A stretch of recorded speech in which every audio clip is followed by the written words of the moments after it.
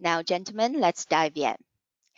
In both the US and Canada, the regulators are really stepping up and demanding a higher level of sophistication and cybersecurity maturity from financial institutions.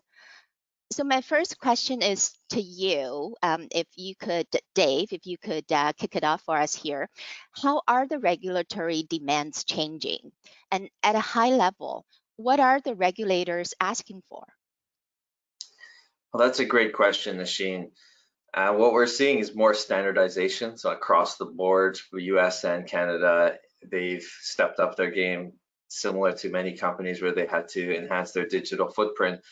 So does the regulators have to make sure that those digital footprints are standardized. So there's less tolerance for poor hygiene.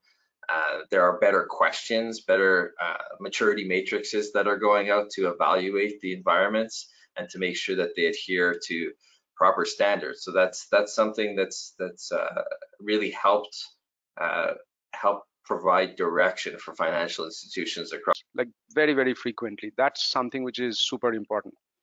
Another very interesting story. This is from my kind of school days. During the school days, I remember like every time Patch Tuesday was out there, some new patches came up. There was a group of hackers who used to immediately go and reverse engineer that, find out which are the vulnerabilities which has been patched, then go and try to write an exploit for that. And the goal was going and how quickly can somebody own the university network.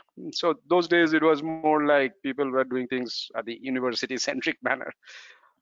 But fast forward, if you look at today, I mean, the same thing is happening, but that is being done by the bad actors, and they're doing it on the entire internet. The moment something new comes up, they're trying to kind of exploit the entire internet.